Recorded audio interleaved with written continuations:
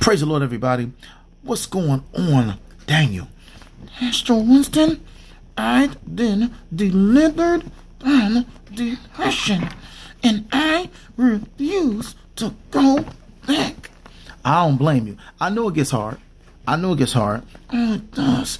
And you look depression in the face and tell depression, you can't have me. I belong to God. Come on. You can't have me. I belong to God. Come on, say it louder. Depression, you can't have me. I belong to God. Come on. And it goes for those of you that are on here as well.